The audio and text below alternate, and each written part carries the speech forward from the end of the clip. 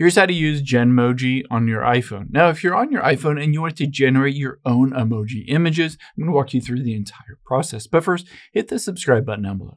Really helps me out. Thanks, guys. Now, the very first thing we'll do is head into your settings here.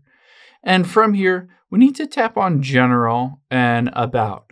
Now, you can see at the very top is model name. You need an iPhone 15 or an iPhone 16 for this to work. So iPhone 15, iPhone 16 Pro, 16 Pro Max, any of those will work, but you can't have an iPhone 14 or earlier.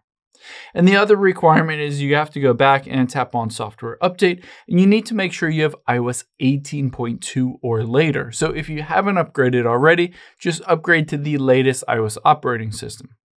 Now, after you've done both of those things, the next step is we need to turn on Apple Intelligence. So here you can see under the action button is Apple Intelligence.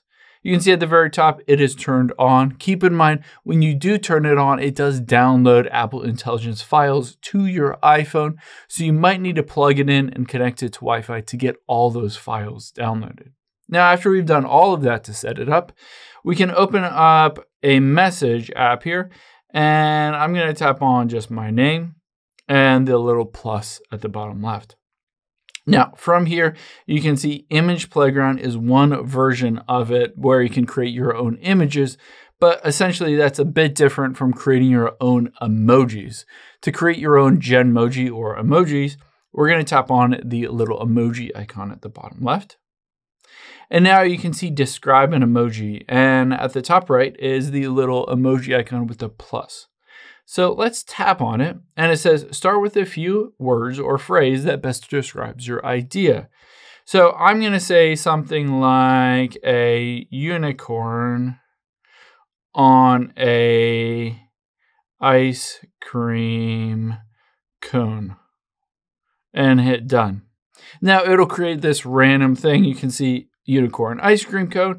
It will start basically generating what that looks like. You can always keep swiping over and it will just keep generating new ones and new variations. Now let's say I like this one. I can tap on the three dots to the top right of it.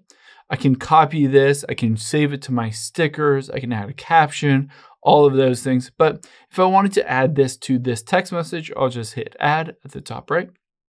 And just like that, I can hit send. It's created my own emoji or Genmoji. Now, when you're in your emojis, you can swipe all the way to the left here, past all of the recent emojis that you've used.